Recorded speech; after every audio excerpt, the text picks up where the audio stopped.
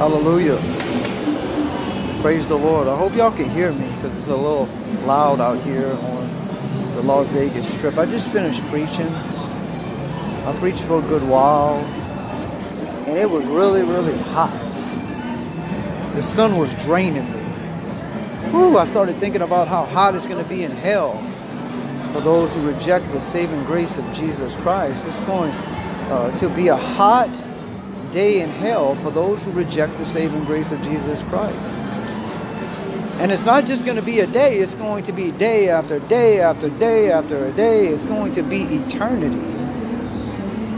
And praise God, I'm just thankful that the Lord has saved me. And if you belong to Christ, you need to be thankful every single day, rejoicing in your salvation, that Jesus Christ died for your sins, that you have been born again by the Spirit of Jesus Christ. Hallelujah.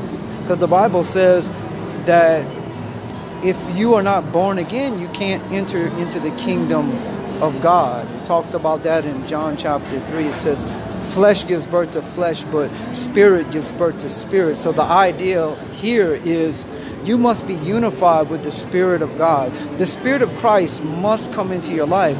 And the Spirit of Christ is not a holy standard.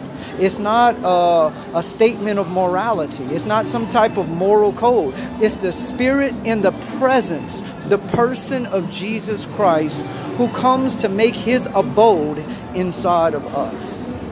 Hallelujah. Praise the Lord. And we become sons of God. Hallelujah. Praise the Lord Jesus. So it doesn't matter how much knowledge you have, how much intellectual understanding you got. If you're not born again by the Spirit of Jesus Christ, the Bible says in Romans chapter 8, you don't belong to Christ. Hallelujah. Praise the Lord. So while I was preaching, I preached for a while, and they had this one so-called Christian that accused me of judging. So basically what I was doing was I was judging people. Hallelujah, praise the Lord. The Bible says in John chapter 7, I believe it's verse 24, that we are not to judge by appearance, but to judge with righteous judgment. In other words, we are to judge by the truth of God's word, make righteous judgment. We're to preach the gospel of Jesus Christ and bring conviction to these people and plead with their souls, let them know that they are sinners. We are to judge by the truth of God's word and make righteous judgment.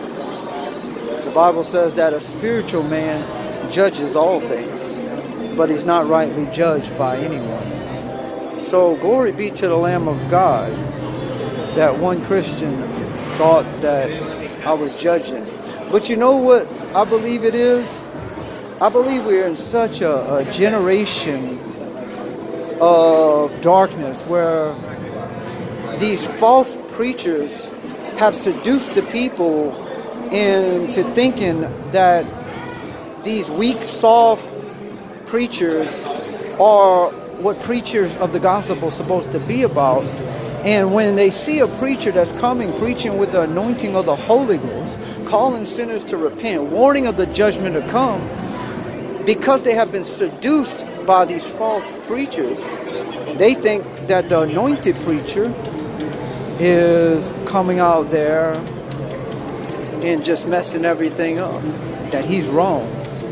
And the Bible says in John chapter 16, verse 8, it says that when he, talking about the Holy Spirit, comes, that he will convict the world of sin, righteousness, and judgment to come. So when you look at that scripture, you have an understanding that he in scripture is talking about the Holy Ghost.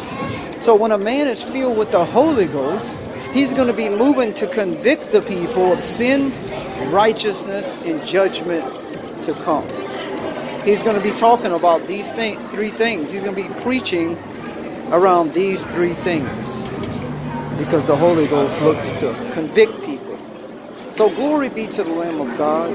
I just pray that y'all blessed today. I'm trying to get me something to eat. I thank y'all for y'all prayers. And I just pray that y'all continue to fight the good fight of faith and wage a good warfare in Jesus' mighty name.